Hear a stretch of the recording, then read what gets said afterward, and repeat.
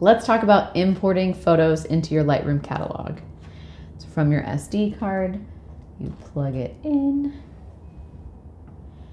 And here's where organization comes in super handy. So we don't want to just drag them straight from the SD card into Lightroom. We want to put the files somewhere else. So let's call this O3 March because I'm making my March content, and we would title this the folder O2 Raw for the raw photo assets that are on this SD card. Looks like there's just this one, which is a great example. And then we will, from here,